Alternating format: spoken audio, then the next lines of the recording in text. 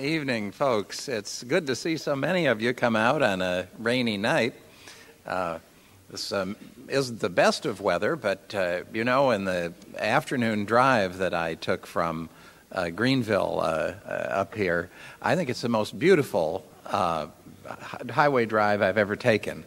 The fall colors right at the height, and the overcast giving it a kind of a gray light was just marvelous. So I'm going to tell my wife that we've got to come out here more often right at this time of year, as it's just about perfect. That's the one thing we miss in the nice, even climate of the San Francisco Bay Area, the dramatic change of seasons. And that's a great gift of God to the people of this region. Now, I'm going to give you a talk about what the evolution controversy, the evolution and creation controversy is really about, and this will come in three parts. First, I'm going to tell you what the stereotype of the controversy is. This is the definition of the controversy that you would know about from newspaper accounts, what they say on television, textbook accounts, and so on. Most people don't realize that there's anything more to the controversy than that stereotype.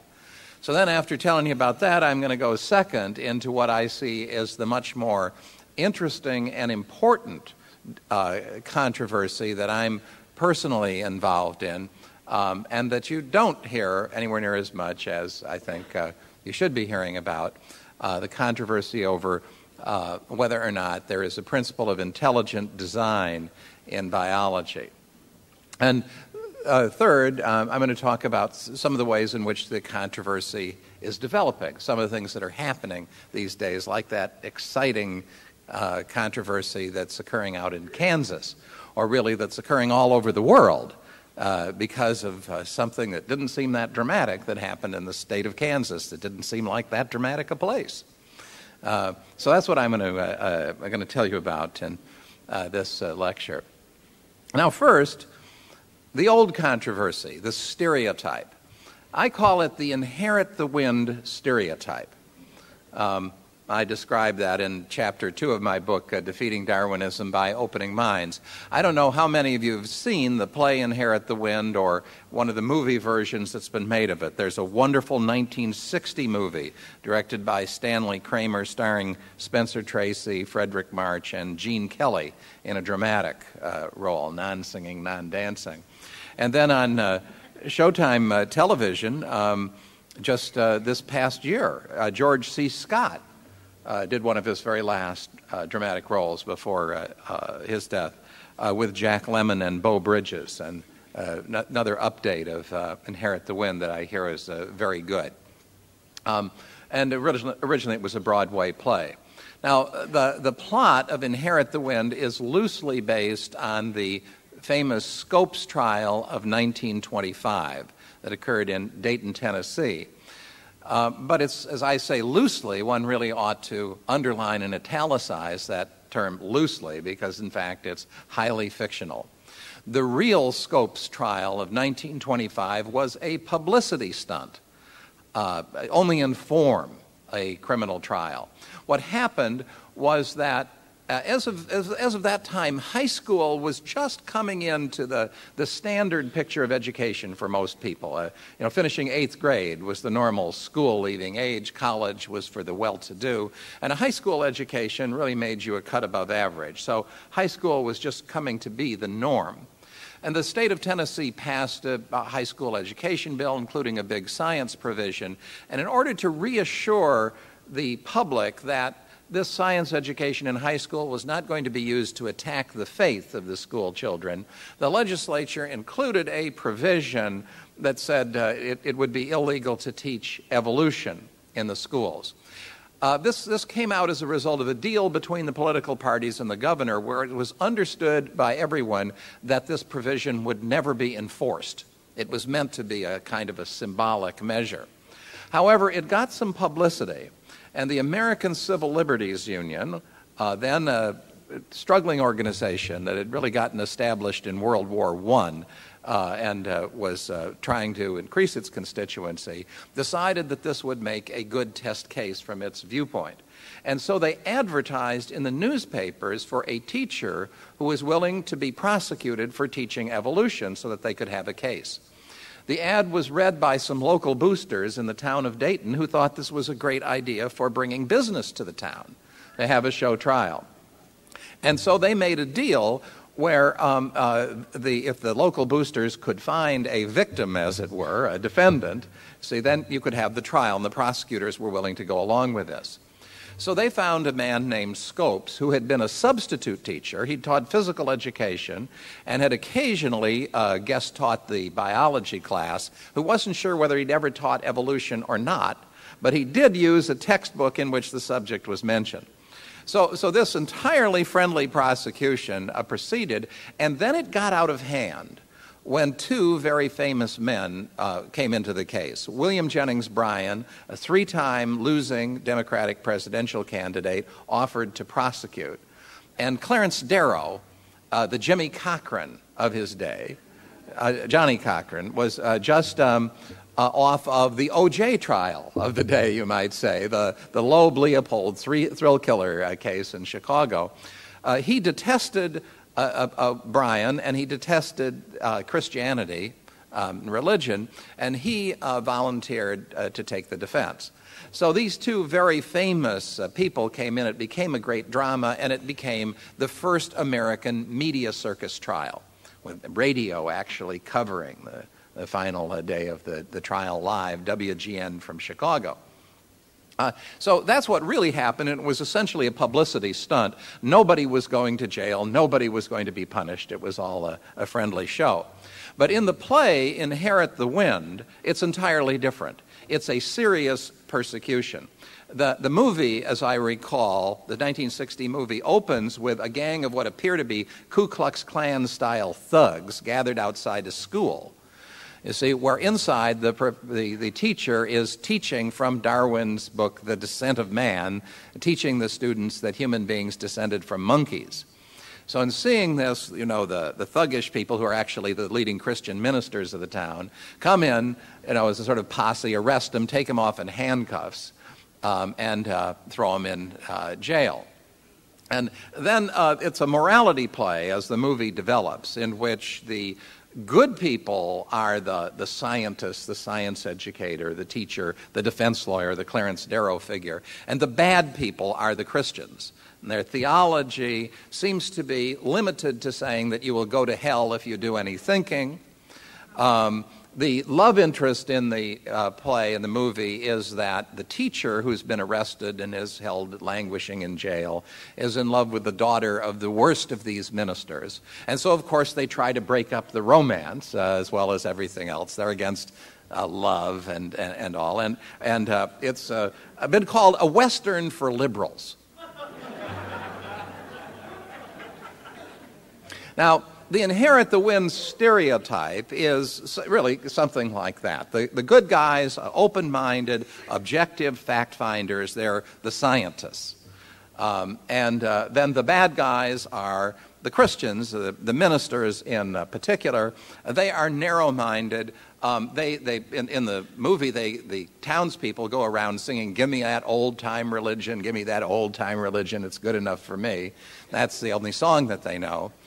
And so they are in every way ignorant and bigoted.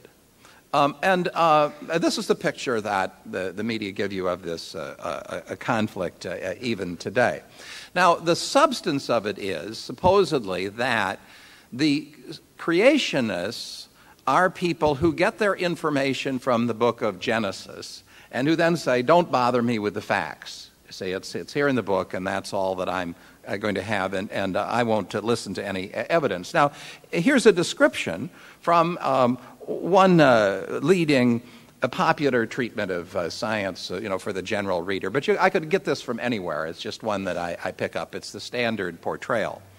According to these authors, biblical creationists accept on faith the literal Old Testament account of creation. Their beliefs include a young Earth, less than 10,000 years old, a worldwide flood as the origin of fossils, and the miraculous creation of all living things in essentially their modern forms. Now here comes the meat of the definition. If you are a creationist, the Bible, not nature, dictates what you believe. Creationists subordinate observational evidence to doctrine based on their interpretation of sacred texts, and then they never change that opinion. That's the official story of what a creationist is. So if you take that as the essential conflict, then you'll say that the primary issue that this is about things like, how old is the earth?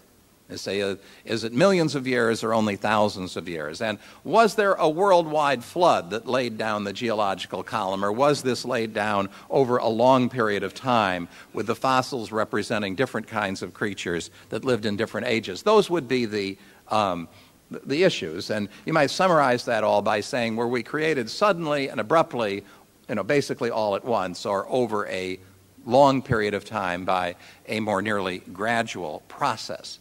So it would say those are the issues, and behind all of those issues, again, according to this inherit the wind stereotype, there is the more general question of where do you get your information about these subjects?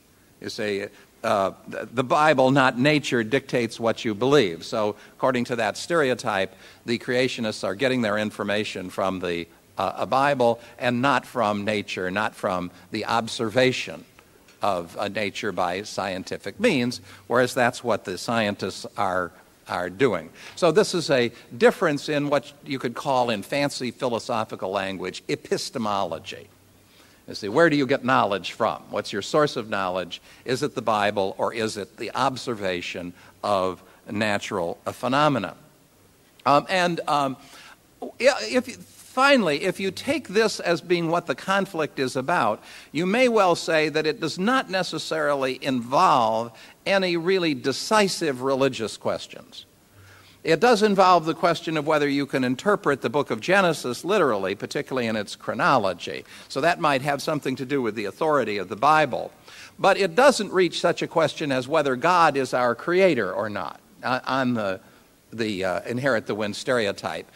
Because God could be our creator by a long, slow process, or, getting rid of the worldwide flood would not mean that God was not our creator. So you'd say, well, there is not any decisive opposition between theistic religion and science on this model. And indeed, the movie Inherit the Wind ends, the very final scene of it ends with Spencer Tracy, the Clarence Darrow character, the agnostic, bitter foe of Christianity in real life, but in the movie he's a nice guy who's friendly to everybody, and the real, kind of Christian. And he goes up to the judge's desk, and he picks up there Darwin's Origin of Species, which has been an exhibit, and the Bible, and he shows them and shrugs sort of, and then he puts them together in his briefcase. So you see, the symbolism is that they really go very well together if you don't listen to these bigots. And that's the inherit the wind stereotype. Now, and as I say, you see this in every major newspaper media portrayal of something like the current Kansas episode, that's what they think is going on. Now, further to illustrate this inherit the wind stereotype and the traditional view of the conflict, it seems to the educated people, the professors, the experts in science, and the media pundits, that the creationists are making what we might call a category mistake. They are mistaking a religious position that has to do with morals, the meaning of life, and so on, for a scientific position which has to do with certain basic facts which should be determined by an objective means. And I use this example a lot to illustrate this view of the conflict. In Matthew 13, verses 31 to 32, Jesus tells the familiar parable of the mustard seed. The kingdom of heaven is like a mustard seed, which a man took and sowed in his field, and this is smaller than all the other seeds. But when it's full grown, it's larger than the garden plants and becomes a tree, so that the birds of the air come and nest in its branches. As everyone knows that. Now, the mustard seed is the smallest of all the seeds. Oh, is it? You say, well, what if I were to tell you, as I am about to do, that scientists have discovered in South America an orchid seed, not known in Palestine in biblical times, which is smaller than the mustard seed. Now, what would you say? We imagine here the botanist come and he says, I've got these two seeds, I've got this microscope, let's look, at the measuring device here, which is the smaller. Is that the way we should do that? Well, according to the inherit the wind stereotype, if you were a creationist, you would say, put that instrument of the devil away.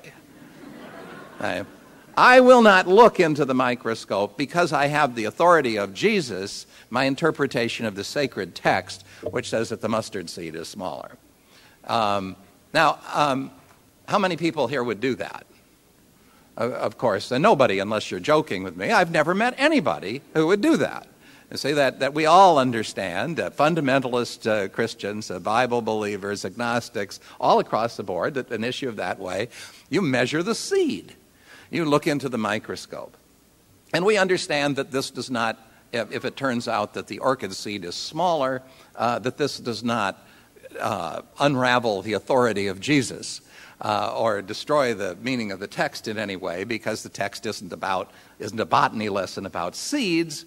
You see, it's about the kingdom of heaven growing from such a small thing to be such a large thing. And everybody understands that. You see, well, the inherit the wind stereotype says something like that is what is going on with respect to evolution and creation, that instead of getting their facts from objective investigation, looking through that microscope and measuring the seeds, they're relying on sacred texts because they think, wrongly, that something important about their faith is at stake if they do that. But if they get over that and realize they should look through the microscope, then like Spencer Tracy, they'll put the Bible and the origin of species together in the briefcase and live happily ever after. So that's the inherit the wind stereotype and the traditional view over of the issue. So if that's the case, there's no contest over evidence. One side has all the scientific evidence. The creationists are making a category mistake. Furthermore, the issue excites only a relatively narrow, although quite numerous, section of the religious public, the Protestant fundamentalists. It's not an issue that worries, Roman Catholics, for example, Eastern Orthodox, or whatever. It excites only Protestant fundamentalists. And the basic issue is the age of the earth and the age of the cosmos. They had long and gradual, long periods of time or short periods of time. Okay, now, I think that's the wrong or inadequate view of the controversy. That something like that may be going on in the minds of some people, but it is not what I think the controversy is most fundamentally about. It's really quite different from that, and I'll try to explain why. The major question that the Darwinian theory of evolution presents at the philosophical or theological level stems from the claim that all of the leading figures of that science make, that evolution is without plan or purpose. It is a mindless process which is not pursuing any goal or going in any specific direction. For example, one of the leading founders of the neo-Darwinian synthesis summed this up very well. George Gaylord Simpson, a professor of paleontology, fossil studies at Harvard, said in his book, The Meaning of Evolution, although many details remain to be worked out, it's already evident that all the objective phenomena of the history of life, the entire history of life, can be explained by purely naturalistic or materialistic factors. All these events are readily explicable on the basis of differential reproduction in populations, that's what's called natural selection, and the mainly random interplay of the known processes of heredity, genetic variation, mutation. That's all. Therefore, the meaning of evolution is that mankind is the result of a purposeless and natural process that did not have us in mind. A purposeless and natural process that did not have us in mind. It is unguided. Evolution is without plan or purpose. Now, what about God-guided evolution? Well, God-guided evolution is not actually evolution at all, as the scientific community understands that term. God-guided evolution is slow creation. They sometimes call it soft-core creationism. Why? Well, the reason is that the evolutionary science community defines their science as the business of giving a naturalistic or materialistic explanation for every phenomenon. That is to say, they must be explained in terms of material factors. Probably the important verse of the Bible here, if you're going to refer to a biblical comparison, would be that the Gospel of John begins by saying, "In the beginning was the Word." You see, in the beginning was intelligence and purpose. Scientific materialism denies this and says, no, in the beginning were the particles in mindless motion. See, matter in motion and the impersonal laws of nature, impersonal laws of physics and chemistry, that's all there was in the beginning. There was no mind in the beginning because mind does not exist until it evolves mindlessly from non-mind, from the particles and the laws. Nature had to be able to do its own creating, therefore nature had to have what it is necessary to have in order to do that creating. Now, as I say, this is an assumption. It's often called methodological naturalism, which is ubiquitous in the evolutionary science investigations. It is simply taken for granted. Thus, for example, a biologist at our sister campus, the University of California at Los Angeles, Richard Dickerson, wrote that science fundamentally is a game. He said, it's a game with one overriding and defining rule. Rule number one, this is a rule that goes ahead of all the others.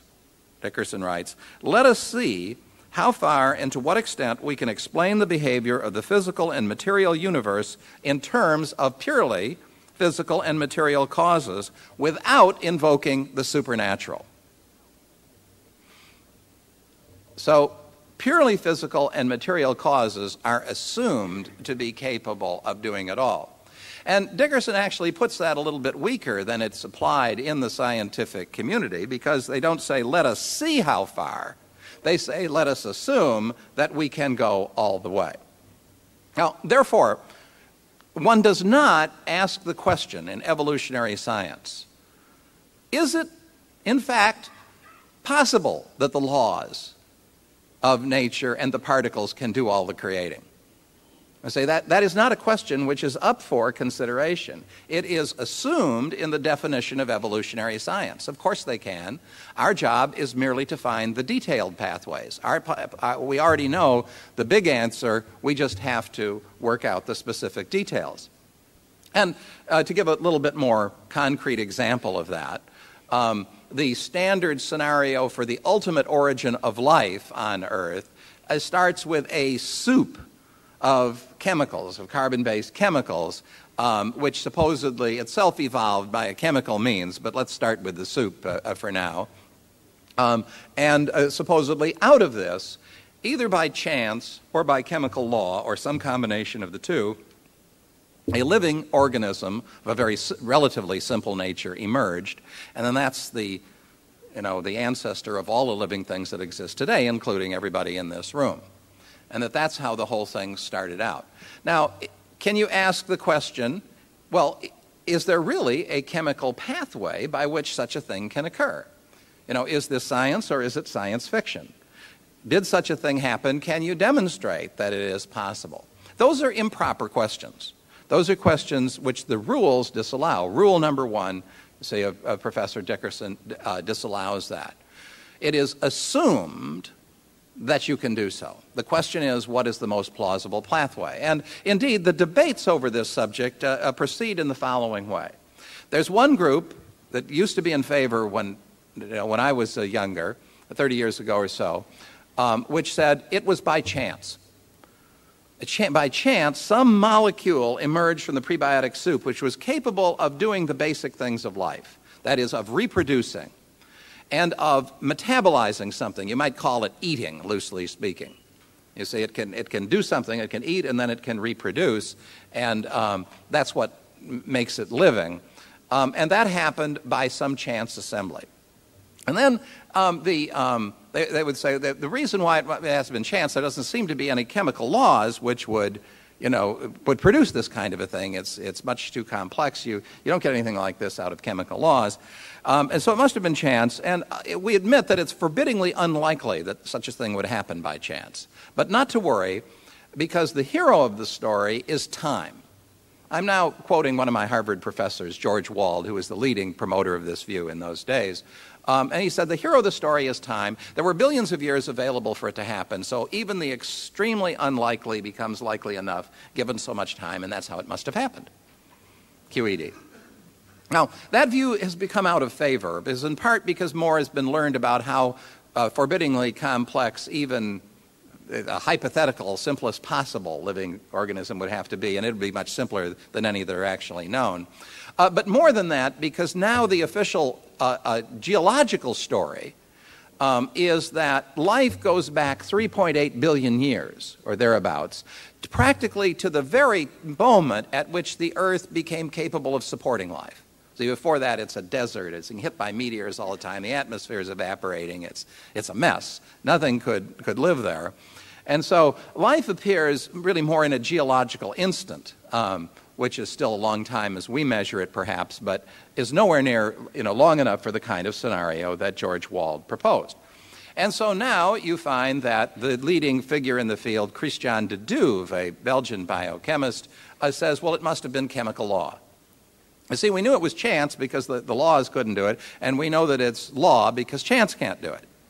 And this is the debate, that one proceeds in the debate by disqualifying the other side. And indeed, de Duve will show you how fantastically, impossibly unlikely it is that a chance scenario could be the explanation, and that proves to him that there must be law-like chemical pathways, even though we haven't found them yet. So you see, the position that is not discussed, unless I happen to be there, as I sometimes am, or somebody like me, is that neither of these work. You can't do it by law and you can't do it by chance. You have to have a pre-existing intelligence, one probably greater than human intelligence, but certainly of at least human intelligence, to make the process work, to get the living organism. That would, of course, be a mind. In the beginning was the mind, and it would be an unevolved mind, because after all, we're at the beginning of life here, you see. So an unevolved mind is a supernatural mind, and it is ineligible for consideration. Now, as I say, this whole way of proceeding is sometimes called methodological naturalism, and it might be relatively harmless if the evolutionary scientists were aware that it's just a methodological assumption that is caused by their own wish and determination to explain everything on the basis of material factors. You see, they might have said, we aren't saying this is true, we're just saying it's the way we define our enterprise and it's what we're trying to do. But that isn't the way they think of it. They actually think of the methodological assumption as a fact. You see, so that they know for sure, and all the literature reflects this, that it was either chance or law or some combination. There is no other possibility. And if you raise the other possibility, you will be told that you are, as I was told when I did this with de Duve and other leading figures at one conference, that you are an enemy of science. You are an enemy of science because science is defined by rule number 1. Let us assume that nature is all there is. Nature had to do its own creating. Now, my answer, of course, is no, I'm not an enemy of science. You are. You are exactly like those biblical fundamentalists that you are denouncing in the inherit the wind stereotype. You see, their fault, according to your characterization of them, is that they are prejudiced in favor of a sacred text, so they're getting their information out of that and they're ignoring the observational evidence. That's really just what you're doing. Your sacred text is naturalism, and you're ignoring the real difficulties, in doing what you say you're doing. Your evidence, fairly evaluated, says that you can't do that, and you refuse to recognize that. Well, you can see how popular this makes me. Now, in fact, if you make the methodological assumption and treat it as inviolate, that nature's all there is, it starts with the particles and the laws, and that's all there is, then something very much like the Darwinian theory of evolution must be true as a matter of logic. You don't need evidence, you see. It's simply the necessary mechanism to do what needs to be done. You have to start with chance because that's what's left when you have taken mind out of the process, chance and law. But there's something else that you need. And that something else is needed because, as even the arch-Darwinist, arch-materialist, and arch-atheist Richard Dawkins concedes, he says, biology is the study of complex things that give the appearance of having been designed. You see, they give the appearance because of their complexity, their adaptive complexity, the number of things they can do. It's sort of like a spaceship, you see. A cell, a simple cell is like a miniature chemical factory, which, or you might say is as complicated as the city of New York, with 1 billion proteins doing all these things. It needs a guiding intelligence. It needs a designer. So something has to supply that necessary designer, and the only plausible idea anybody's ever advanced is that it's the Darwinian mechanism of random mutation and natural selection. Bit by bit, the complexity, the adaptive complexity, arrives by chance, random variations or mutations. The favorable ones are preserved by natural selection, and this is what takes that simple replicating molecule that hypothetically emerged from the prebiotic soup all the way to produce by different lines of descent, flowers and trees on one line, you know, and animals on another line, and up to and including human beings. And that's the mechanism that does the work of the designer. And since there is no plausible alternative within the materialist system, and remember, mind is disqualified, it's the default position that survives until somebody comes up with a better one that meets the materialist or naturalistic criteria. Now, in every generation, there have been loads of scientists who said the Darwinian mechanism can't work, but they never succeeded in coming up with a more plausible alternative, and so the default mechanism stays in place. Now, see, that's the way in which the controversy lines up. And so I wanted to ask the question, and did ask the question, and have been pressing the question, well, suppose that we now stop for a moment and audit the books. See, Richard Dickerson, that famous molecular biologist, said rule number one is let's see how far we can go in producing a model based on naturalistic assumptions. Well, I say fair. You know, you've done it. You've had, since 1859, going on 150 years now, to come up with a model. Let's step back and audit the books on how good your model is. Now, you see, for this purpose, we have to use different methodological assumptions. We can't assume your model is true in order to audit it. You see, we can't assume the assumptions behind your model are true, unless the only question we're saying is this the most plausible materialist model? And see, and that's an uninteresting question to me. I concede that it is. Most plausible materialist model, just about by definition. The neo-Darwinian evolutionary theory. But I want to know whether it's true. So in order to do that, we can't assume a methodological naturalism. We have to say, how successful have you been on an absolute scale? And there I say, I think you flunk. I don't think it's successful at all.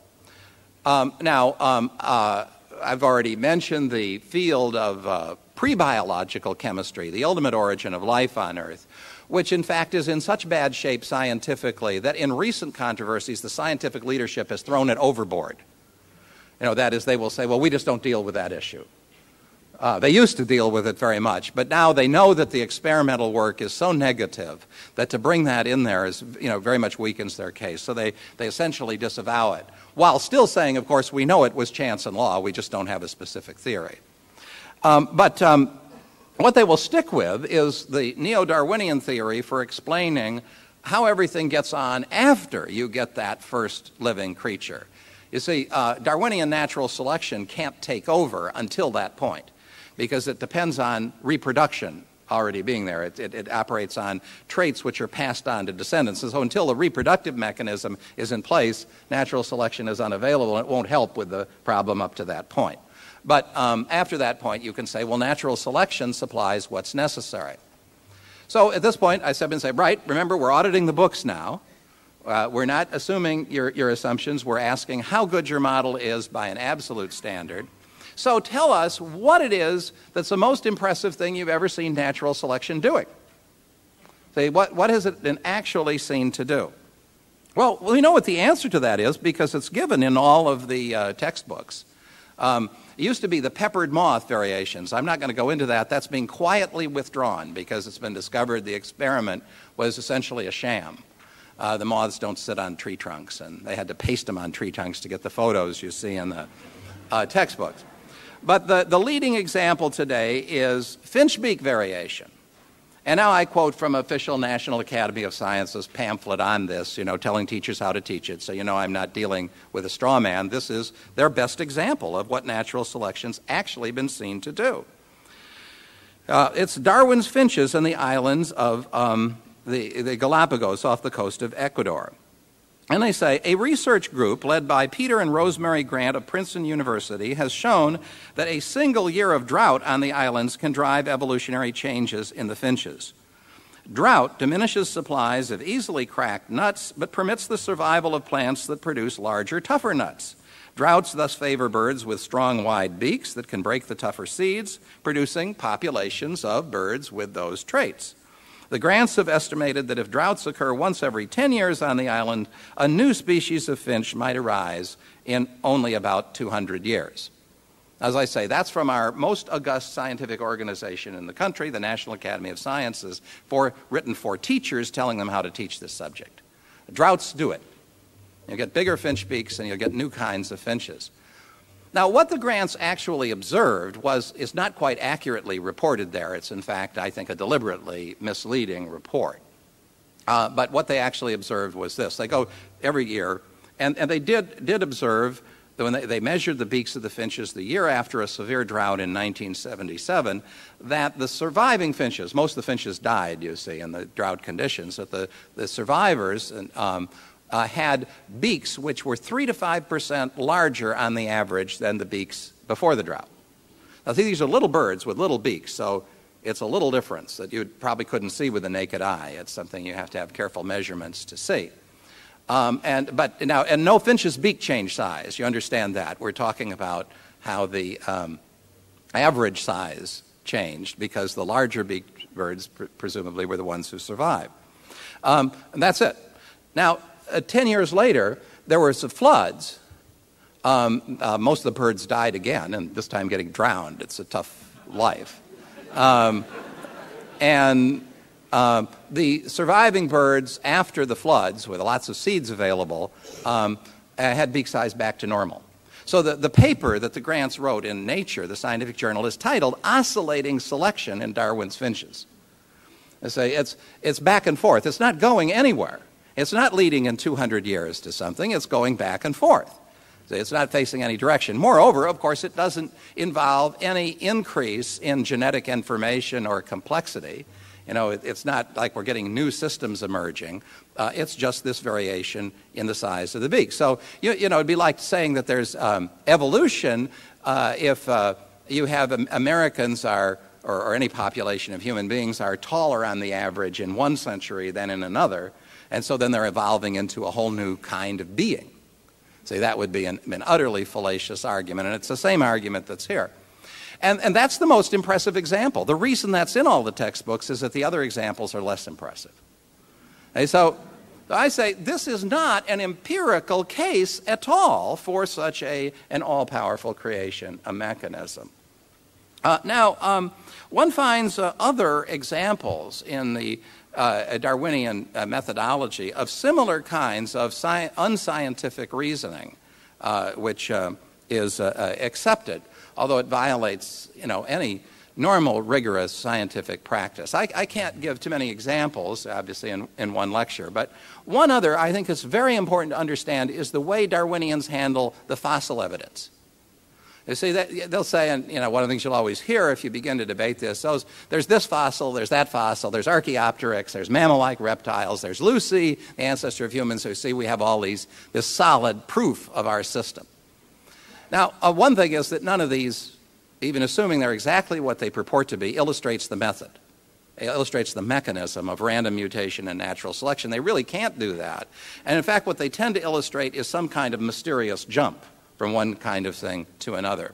But that isn't the major point I want to make about the fossil evidence. It's that the fossils are selected, and they are selected out of a huge body of evidence because they are among the very few things that can be interpreted in such a way that they support the theory. You see, the right way to test a theory or a hypothesis is not to assume it's true and then go looking for confirming examples.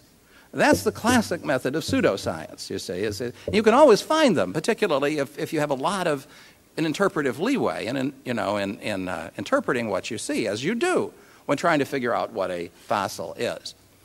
And the Darwinian claim is that the reason they don't have a lot more examples than they do is that the fossil record is very incomplete. You've heard that, undoubtedly. They only have a few fossils out of a great many that once should have existed. However, look at what actually happens with Darwinian fossil interpretation. There are many more fossils of some kinds than of others, and the reason for this is that many kinds of creatures do not regularly get fossilized. Birds, for example, land mammals, do not get fossilized because they get eaten by scavengers, you see, or they decay in the elements before they can be fossilized. If you want to be fossilized, you should live in the shallow seas where you get covered over with sediment when you die. I offer that free of charge as advice, if that's your ambition. So that is why marine invertebrates are heavily represented in the fossil record. You have millions and millions of trilobites, for example, whereas you have very few birds in the fossil record. It just stands to reason. It's just what you'd expect. Now, that being the case, you see, scientifically, if the Darwinian theory is true, and now I'm not speaking just of some general principle of evolution that happened mysteriously and we don't know how, because that's too vague to be tested, but the specific theory that small-scale random variations were accumulated by natural selection. If that specific theory is true, you would expect to find it confirmed where the fossil record is most plentiful, you see, and you might then have trouble where the fossil record is incomplete. But in fact, all of the important confirming examples come from where the fossil record is most incomplete. And if you look at the marine invertebrates, what they show is, again, they show variation. If that's evolution, they show evolution. It's variation back and forth, like with the finchbeaks. You see, they're about back and forth within the type. What they don't show is the progressive change of one kind of thing into something fundamentally different. This was dramatically illustrated for me when I had one debate with Niles Eldridge, the curator of marine invertebrates at the American Museum of Natural History. The man knows more about trilobites than anybody probably in the world. When we discussed the evidence for Darwinian theory, he wanted to talk about Lucy. He wanted to talk about hominids, you see, because he knew it's not shown by the fossils he really knows about, which are the most numerous, where the examples come from the area where there's the greatest range for free interpretation, because there isn't the surrounding evidence that would correct you. Against an absolute standard, it isn't convincing at all. It does not appear that there actually is a creation mechanism that can do what Darwinian evolution would have to do, which is to produce marvels of intricate complexity, more intricate than a spaceship or a supercomputer, and to do it without any boost from intelligence, you see. We need engineers to write software for computers and to design spaceships. But by definition, the job has to be done without them. So I say that the really interesting question is not this Bible versus science debate. That may be interesting in for its own purposes. To me, the most basic question is there really a creation mechanism? Can you do the creating without intelligence on the basis simply of law and chance? Well, we don't stop with the argument that the evidence is bad, the finchbeaks and the fossils, for example. We argue that there are theoretical reasons why you would think it would be impossible to get that kind of creating done without a pre-existing intelligence. And to state that very briefly, the basic reason for that is that the closest analogy we have to a biological cell, the basic unit of biology. Your body contains trillions of cells. A bacterium is a single-celled creature. A cell is like a miniature chemical factory. It has to do all sorts of intricate processes and send its billion proteins here and there and around and so where to do specific deeds. And it needs a program to run all of this. You see, something has to be telling everything where to go at the right time and what to do. and that's the program. We can analogize it to the operating system of a computer. It's much more complex than, say, your Windows 2000, but think of that as the model. And we know that that kind of an operating system requires an author. You see, what it is essentially a set of very complicated and intricate instructions written in language. So you might think of it like the phone book, or the instruction manual for the computer, or any book that you like, the Bible, Shakespeare, or what have you. It is meaningful text. And what that means is that it carries a meaning, and only a specific arrangement of letters, or a very small number of possible arrangements, will do the job. It's specified, you see, by the need to do the job. So it's a specified text. It's very complex. It's long. You see, it's got thousands, millions of letters. You could not put that together by chance. It's effectively impossible, and everybody agrees with that. Now, you can't put it together by law either, if you think about it, because what you get out of physical or chemical laws is what we call simple repetitive order. It's the same thing over and over again. See, like a crystal. The chemical processes, the information in the laws of chemistry causes a crystal to form, but it's the same thing over and over again. It doesn't become a text like Shakespeare's Hamlet. It doesn't become a text like Windows 2000. If you think of a book that was written by this way, the book might say something like, repeat the word nothing over and over again until the printer runs out of paper. See, that's simple order, simple repetitive order that laws produce, and it produces a very uninteresting book. And it never gets more interesting. You see, because the same laws that make the order prevent the order from getting to be more complex. So this is the information argument which is developed in books by some of my colleagues that makes us think you really cannot do the job of biological creating without an intelligence. I can't go into this further now. I might add that the seminal works on this have been done by my colleagues Michael Behe, a biochemistry professor from Lehigh University. His book, Darwin's Black Box, is out there. My colleague William Dembski has a book that's just hit the stands. It's not there yet because it's just come out, called The Intelligent Design. Dembski's a mathematician and a philosopher. But if you wanted to read about all the details on this, we have a couple of things out there. Besides my own books, there's a double issue of the magazine Touchstone, which has individual articles by Behe, Dembski, and others, as well as myself. Or there's a volume called Mere Creation, which also a compendium of articles on this subject that go into it in considerably more depth. Now, but that's the second part. Now, finally, what does this all mean in terms of contemporary issues? Well, when you study something, for example, when you read about something like the explosion in Kansas over the high school guidelines, you can begin to understand why things are so heated, you see, and why there is so much panic in the intellectual and media establishment over what happened. Now, the State Board of Education in Kansas did not ban the teaching of evolution. It didn't put the Bible in science classes. It didn't do anything of the kind. What it did was it said that we accept the scientific story of evolution as told in the finchbeak story, for example, as valid. That is how you get variations in finchbeaks. However, if you say that an extension of that is how you got birds in the first place, we regard that as speculative and resting not on the evidence but on the philosophical preferences of the scientists. And so we are not going to require the students to learn that as fact. We're not going to have statewide exams that require them to learn it. Teachers can teach it, school districts can teach it, whatever. They can provide what they want. But we don't think it, qualifies as the kind of thing everybody ought to know as fact because it's speculative. Now, that has to do with high school curricula. In a state that is not one of the dominant states of the country, it's out there, and you might have thought that the scientific establishment could shake that off. I say, these people are probably going to lose at the next election anyway. What does it matter? The teachers will probably go on teaching much the same.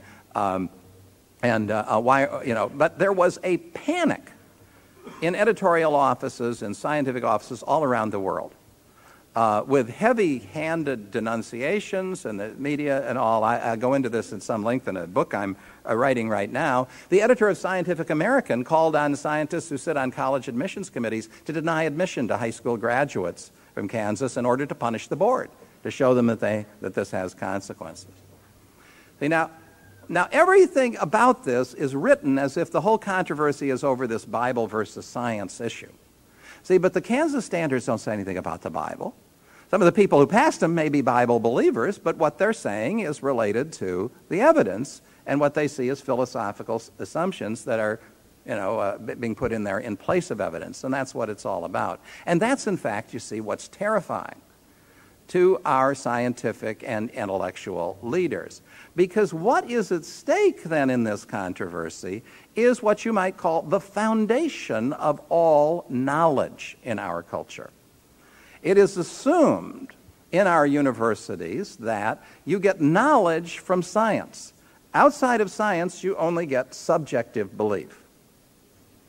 That's why, for example, you would never find a public university that has a department of theological knowledge or theological science. You might find a department of religious studies, which is a division of anthropology that studies the various mythologies of primitive tribes, including the Christians. And say that is from a relativistic and naturalistic viewpoint, because that's knowledge. That's why you can't post the Ten Commandments in a schoolhouse, at least by themselves.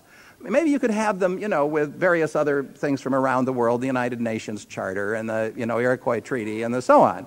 You see, but you couldn't paste them as if they were authoritative because they're not knowledge, they're subjective belief. And similarly with everything having to do with God. It's not that the theory of evolution makes it impossible to believe in God if you have a strong enough motive to do so, and nothing could do that. It's not that it proves that God does not exist, because you can't prove a negative. What it proves, if it's true, is that you don't need God to do the creating. You see, nature can do it perfectly well on its own through the laws and chance, and so God's an option. And you can believe in God if you have a strong enough motive to do so. What you can't do is say that there's any evidence for God. See, that's what's not allowed. It's just your subjective preference. You like to think about evolution as being God's way of thinking. That's sort of like you like anchovies on your pizza, or you don't. It's a subjective preference, but not something about which there can be evidence.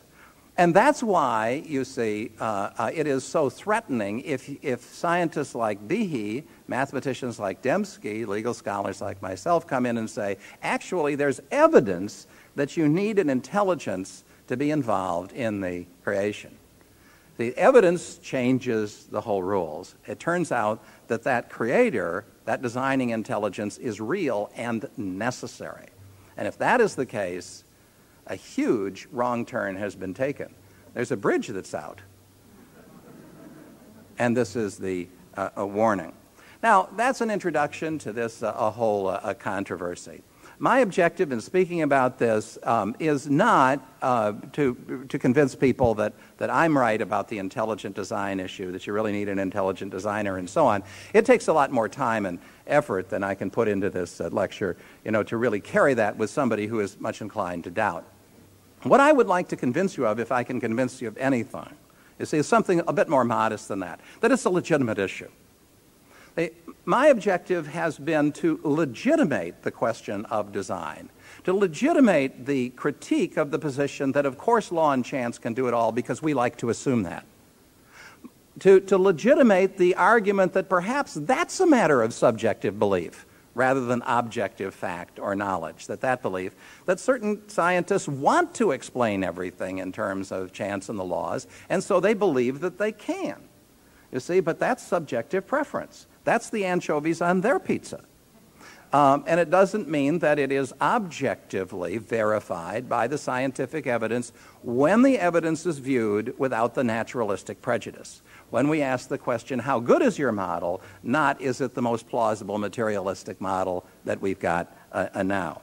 And I believe that if we are able to establish the legitimacy of that question, we can turn this topic from being a culture war topic, which is what it is now, into a topic of genuine intellectual investigation. Now, of course, it's very dangerous, because if you haven't thought all this out, let me tell you that some of my adversaries have. And they understand that once you get this argument going, that Finch-Beak oscillation is not going to suffice as evidence that they have this creation mechanism. And once you get into that point, then you have called something into question that is so basic that a whole lot of other things alongside it might come into question down the road. That's, of course, you have to wait and see if that actually happens. But I think that is what people are afraid of. They are afraid that an open, unbiased investigation will lead to dangerous consequences. And so they say, give me that old-time religion. Give me that old-time religion. Give me that old-time religion. It's good enough for me.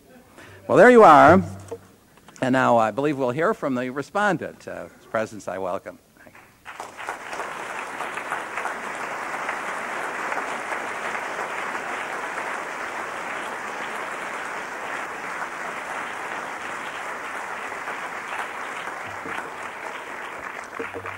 I'd like to introduce Dr. Gordon Wilson, Chair of the Philosophy Department here at UNC Asheville, and he's been gracious enough to offer a response to Dr. Phillip Johnson this evening.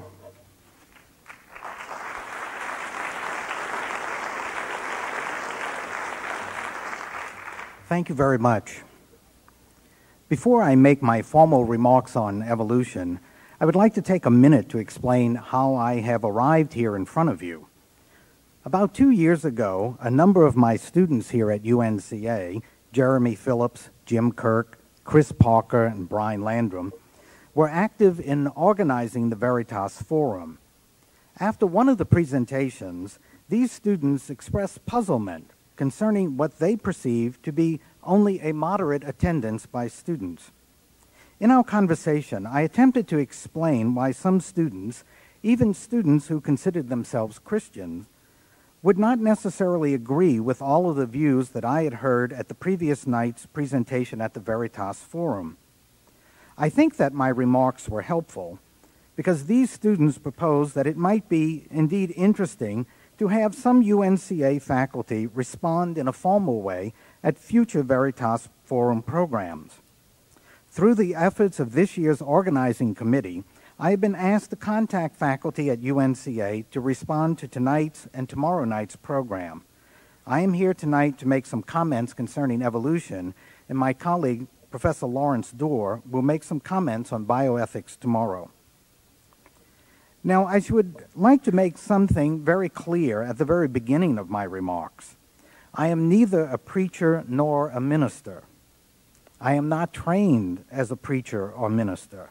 And as a consequence, I have no intention of converting anyone.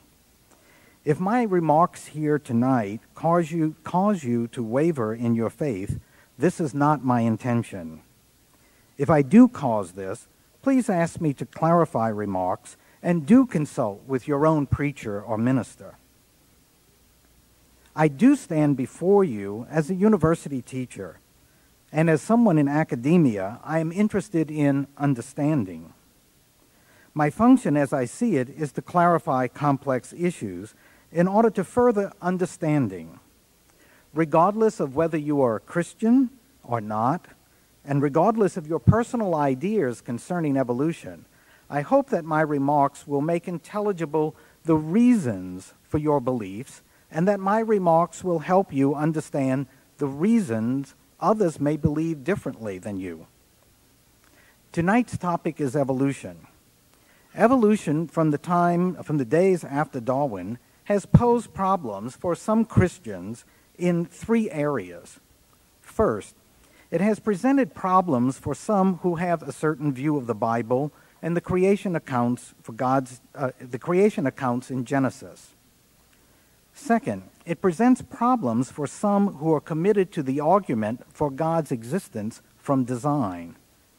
And third, it presents in the form of social Darwinism problems with a Christian understanding of the gospel message with its emphasis on social justice. Let us turn to each of these. First, one area which has been problematic for some Christians is that evolution conflicts with beliefs based on a certain reading of the book of Genesis. There are, I would propose to you, 2 different Christian understandings of revelation, faith, and the Bible. The first is propositional, and the second is non-propositional. The propositional view maintains that what God reveals to human beings are propositions or statements. For example, there is one God, God is creator of heaven and earth, etc.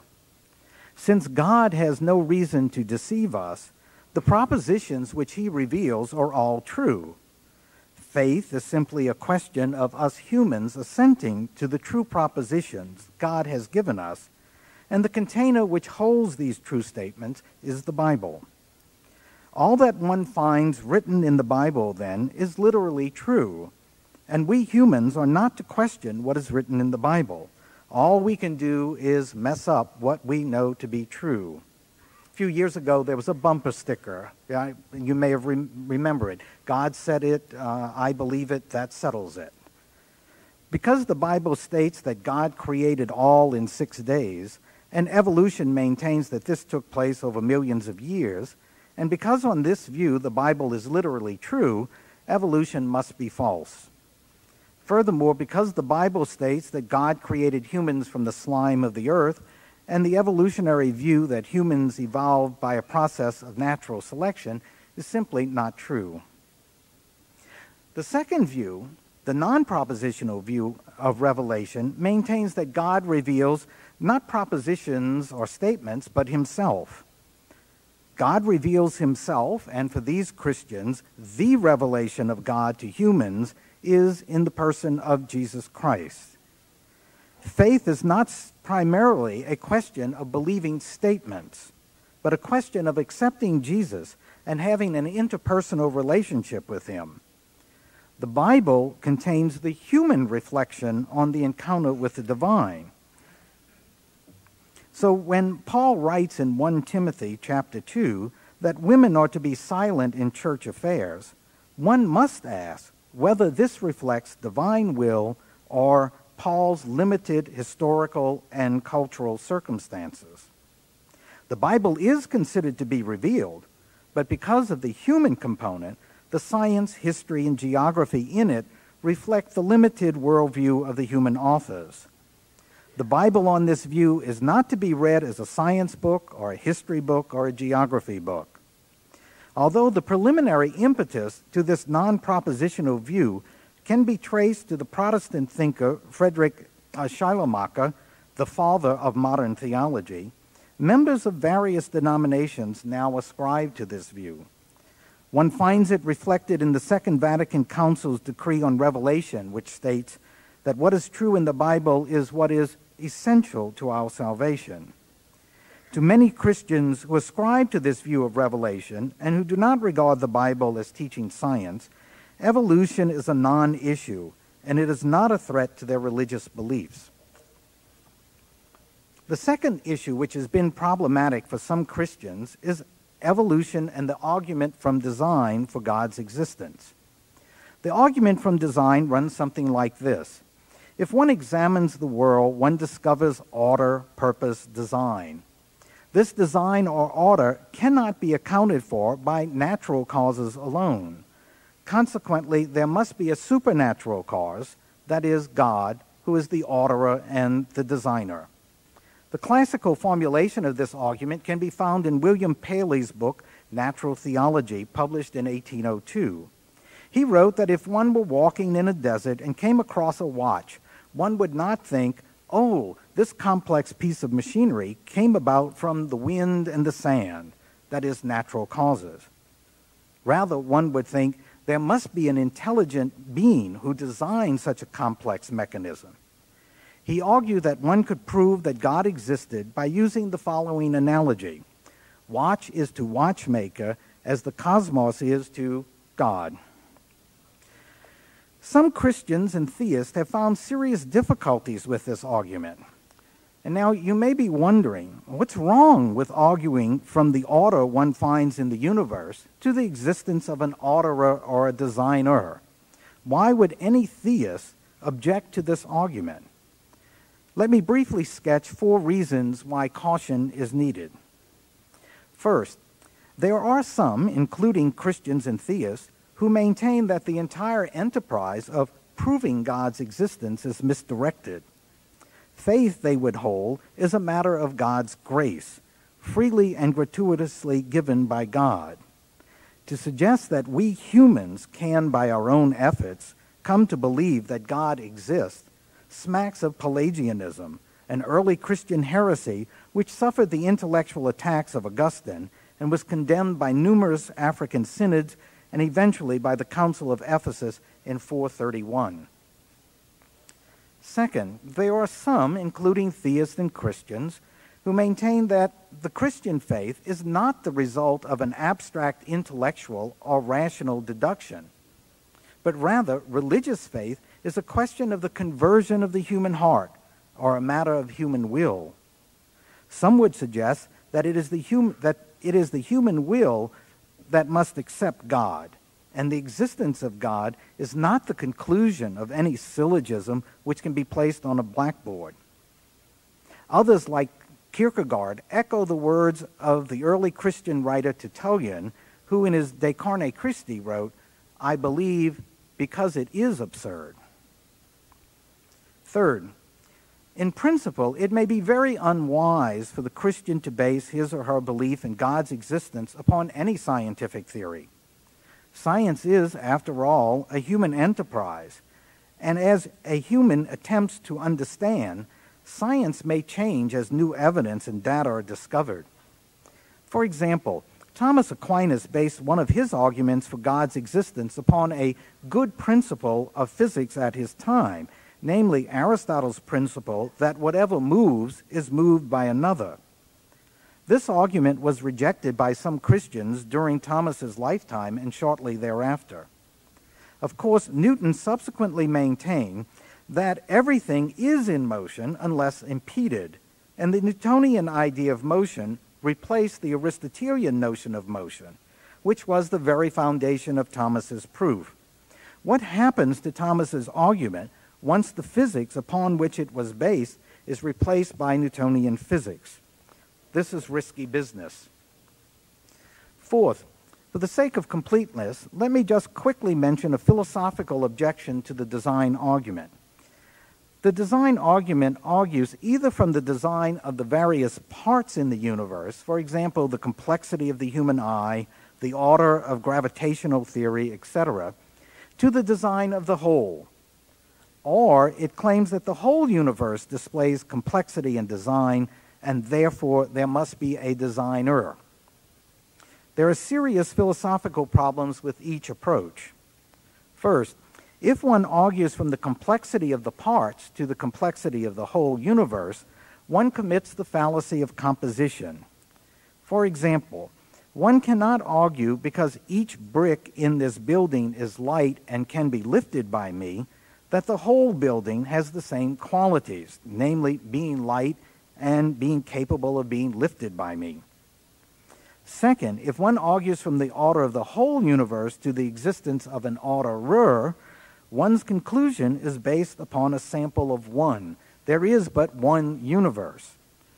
Typically, in basing our belief on experiential observations, we formulate our beliefs based on more than one instant or effect.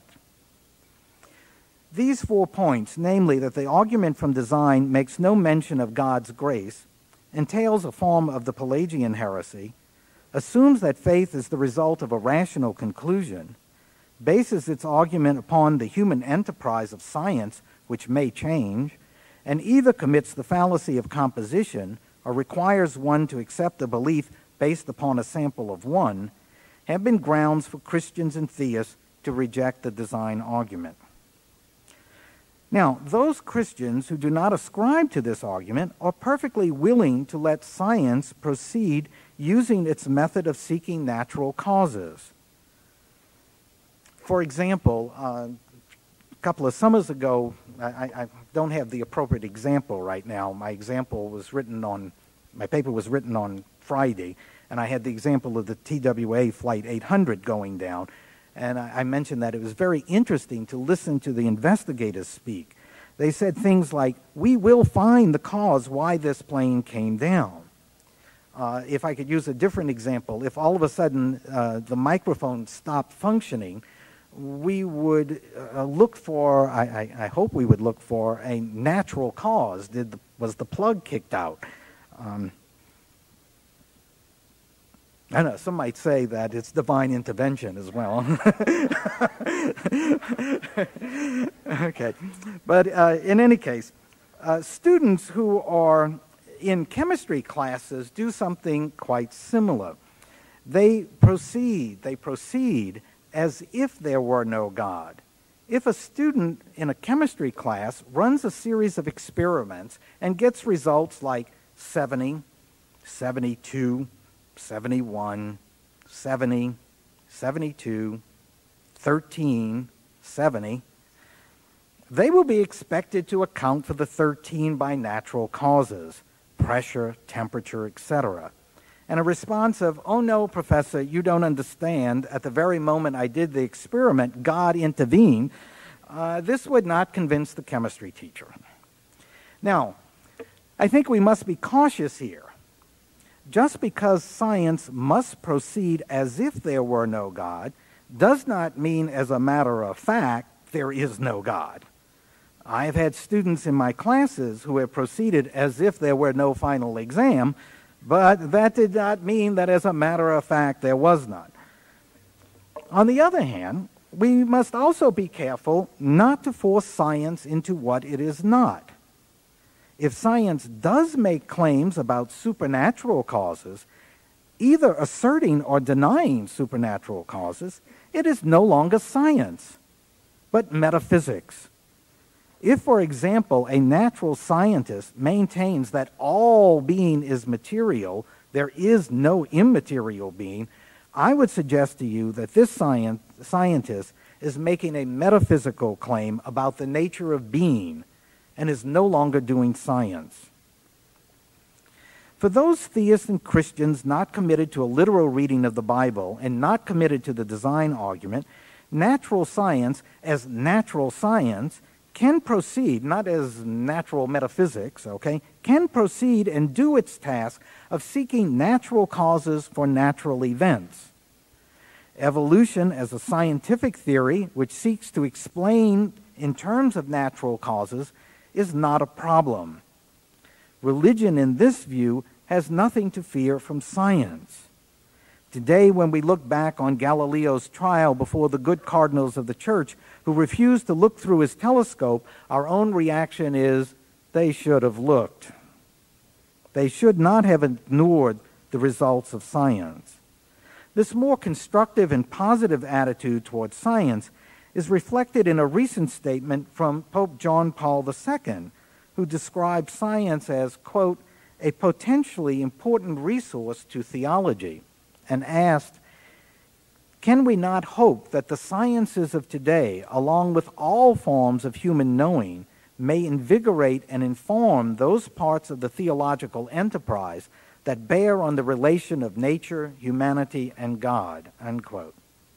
One can even point to the Christian thinker Teilhard de Chardin, who constructively uses evolution in developing his theology. And one even sees secondary studies appearing, like David Livingstone's Darwin's Forgotten Defenders, the encounter between evangelical theology and evolutionary thought.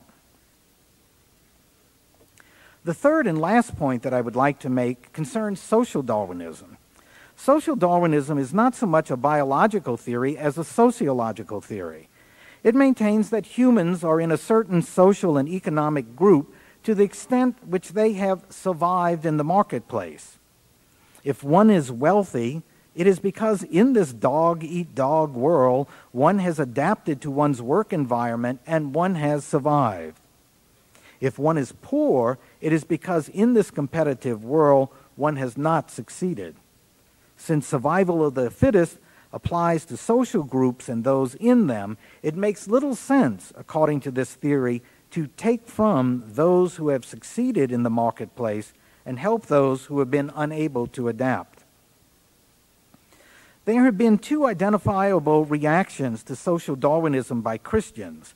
Some Christians, believing that God will reward his faithful with the riches of the earth, have been very sympathetic to social Darwinism. Wealth for some is a sign of God's favor and blessings. And those humans who exercise virtues such as hard work, temperance, industry, and perseverance should be encouraged.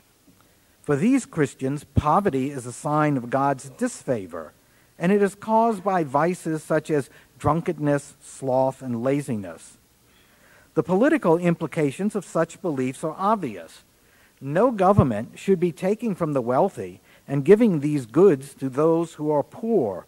No government should be taking from God's favorites and rewarding sin, so to speak. A second reaction to social Darwinism by Christians is that it is not compatible with the gospel message of Jesus, who preached concern for the downtrodden and poor. Luke 6:20 has Jesus saying, "How happy are you who are poor, yours is the kingdom of God." And subsequently in verse 24, "But alas for you who are rich, you are having your consolation now." How we individually and collectively respond to our brothers and sisters in need seems to be the final test for humans. And one can find a series of papal encyclicals on social justice.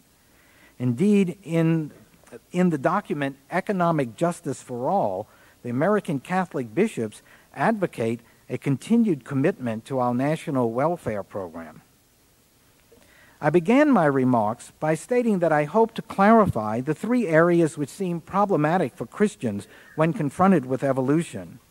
For those who have a literal understanding of the Bible or who ascribe to the design argument, evolution poses a threat. To those not committed to a literal understanding of the Bible or not persuaded by the design argument, the hubbub over evolution is a tempest in a teapot, a non-issue. More challenging for Christians, I believe, is social Darwinism and its political implications. Thank you.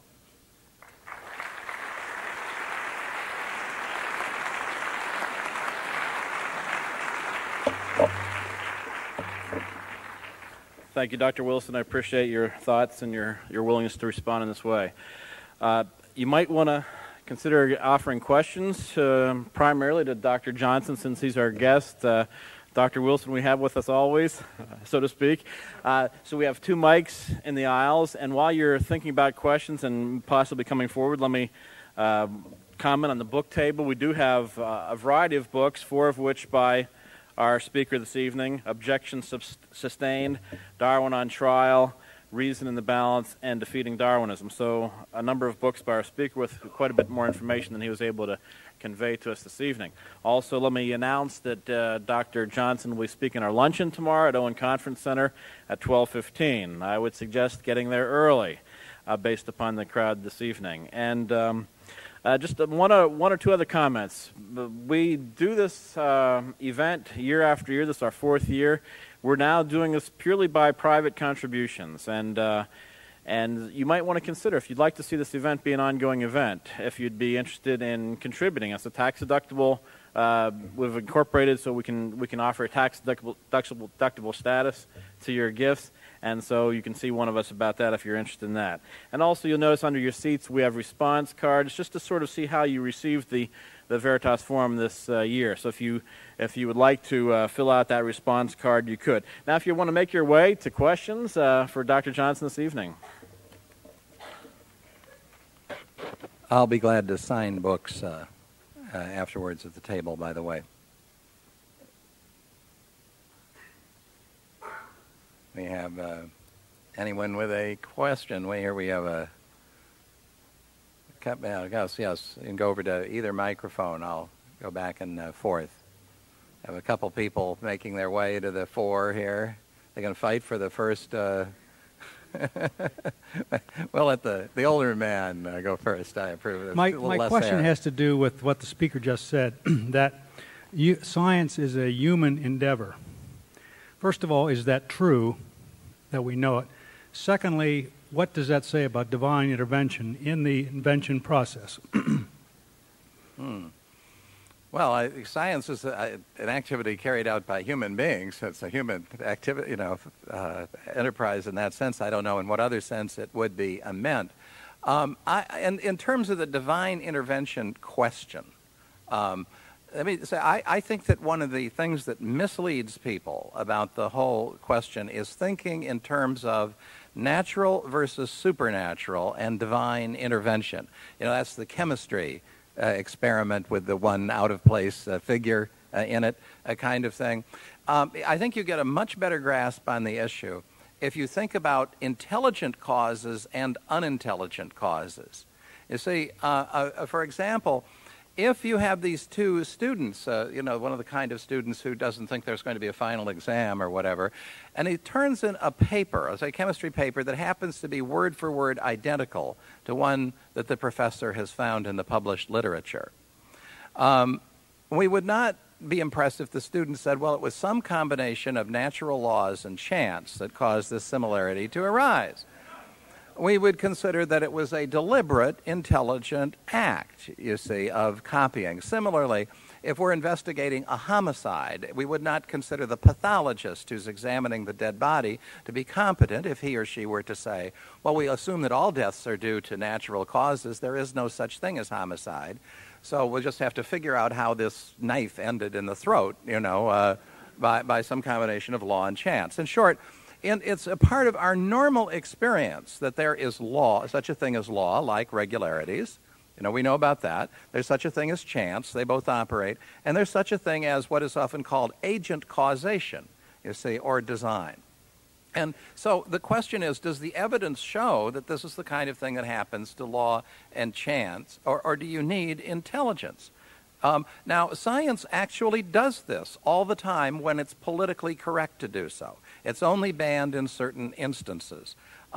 If you look, you know, archaeologists look at cave drawings, and they have to decide, is this really a drawing, a design, or is it a product of natural erosion? You know, like those mountains that, you know, look like Sleeping Bear or, you know, Castle Rock or whatever that aren't really designed. You look at Mount Rushmore, you know, and you see the four presidents. Now, that's designed. And you would say that if you were a Martian who just arrived and had no other knowledge of the existence of human beings. Similarly, Carl Sagan, arch materialist that he is, or was, spent much of his, he has a different opinion now, spent much of his career investigating signals from outer space, you see, and those signals that you get by radio telescope, most of them are just noise, that's random. Some of them are law-like, like pulsars that emit a regular signal. But he's looking for something that is a product of intelligence. And, you know, there's a way you can tell it. If you saw the movie Contact, you know, they even discuss that. So what we're talking about is applying the same standards for recognizing design in biology that you would in the SETI project, the Search for Extraterrestrial Intelligence, or in other normal science. The reason why it's not allowed is that the evidence would show design, and they don't want to recognize the existence of the designer. And that brings up the other element. I appreciate Professor Wilson's good advice that you should not rest your, you know, you shouldn't bet your eternal soul, I would put it, on a particular scientific theory because science changes. And see, I actually strongly agree with that. And I'm very critical of some people within the Christian world who take a science too far and they find in Big Bang cosmology proof of every detail in the Bible and so on. This is a wrong methodology. But let's give the same advice to the materialists, to the agnostics, to the liberal rationalists. They've invested heavily in the Darwinian theory. That's why they defend it so fiercely, you see, is they're not willing to allow science to change because it would threaten their position. So they should take, you know, that advice, and then we'd get that kind of change. I'll get you next, and then I'll go over to the other side, but you two were first up, I then wanted I'll to say, go back. Yeah. I wanted to say something about intelligent design that you were speaking about. If there wasn't intelligent design, then I could have as easily been a tulip as a man. Is that true?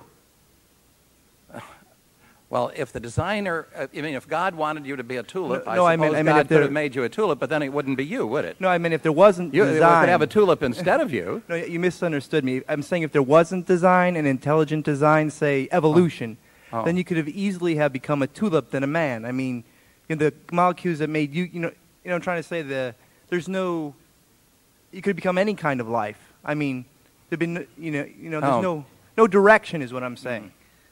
Well, what is created, whether or not, for this purpose, you could come out to the same result, whether or not you think that the genome evolved by natural selection, as the Darwinists say, or is the product of some kind of a designing creative process. The fact is it has certain characteristics which cause one thing to emerge rather than another. That the DNA that's inherited from a fruit fly never becomes a tulip. Or any other change like that. And in fact, the experimental evidence shows that you cannot alter the path of development. It is law. It is written in by law in that sense, even by mutating the DNA. You can't alter it fundamentally, which is fatal to Darwinian exceptions. So I don't think it's correct that the creator could design something different, or natural selection, if it has the power, could do something different. But what it actually does is produce genomes that are programmed to do one kind of thing. Okay, thank you. Yeah, I hope I got it. Maybe I just didn't understand the question well enough. I did my best. Yes. Hi, Dr. Johnson. First, thank you for coming. Mm-hmm. I've enjoyed the talk. I have a few. I won't ask more than one or two questions, but one thing I want to say is about this whole idea that complexity requires a designer, which seems to be what you put forth. If that in fact is true, do you hold that is true? By the way, I wouldn't put it that simply. It is complex, specified, aperiodic complexity. Meaningful sequences that are complex, specified by the need for the meaning, and not non-repeating. But that's what requires the obviously designer. Ice crystals and things like that you wouldn't hold in there. But the life itself is that. That's right. So if you apply ordinary intellectual standards, you infer an intelligent we're cause. kind of on the same page then. If that much complexity does require a designer, then what about the mind of a creator? Wouldn't that mind be equally as complex as would be required that you would require the designer to have created? And secondly, we live at the end of a century. I think we can all agree that science has really progressed faster in this century than it has probably in all other centuries that have come before us. And the supernatural explanations for things like volcanoes and earthquakes and disease, the motion of celestial bodies, and even life itself now, the explanations that came before that were supernatural were not right. And why do you think now that your supernatural explanations will turn out to be right even when those failed? And then further than that, what does intelligent design as a theory really explain? And I have one particular thing that I could ask where... This is the end. And this one is the last one. I'll let you respond to those, and then I'll have this one thing about DNA genome. What was the first one isn't the mind of the creator still more complex? This is a philosophical argument that defines what we call the reductionist program. That is, you see, science of a reductionist sort aims to explain everything in terms of material causes. And by the very nature of it, you can't bring a supernatural mind into that, because that would be something that wouldn't be explained in material causes. And it might be something that's very complex. It would seem, it has to have enormous capabilities, at any rate, from which you could infer a complexity. And so they say, well, that's no explanation at all.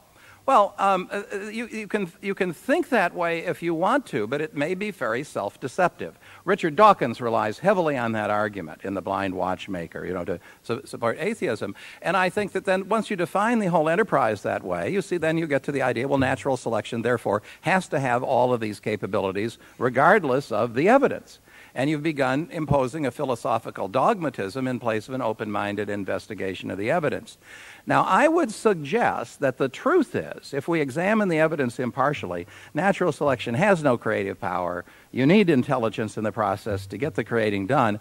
And therefore, when we go back as far as we can, as our investigations can take us, we have to find mind at the beginning, and that's something that we can't explain. Now, everybody's got something they can't explain. The materialists do, too. They can't explain, the origin of matter or the whole system of evolving universes, if that's what they're imagining or something. And I say the evidence indicates that there's an unexplained mind at the beginning. So, that's a question based on the evidence. If you just rule it out with a philosophical proposition, then the evidence doesn't matter. Now, as to the success of science, again, I think the way you formulated this takes advantage of that same natural versus supernatural idea.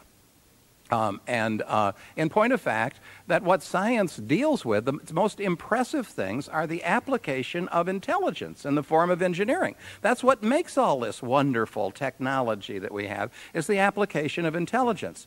So to say that the whole system couldn't exist unless it was the product of mindless material forces seems to me to be very paradoxical indeed. I would argue that the very ability of human beings to do science rests on the fact that their minds are not the products of mindless material processes, their thoughts are not, that rather they are created in the image of the creator of all of reality, and that's what makes science possible.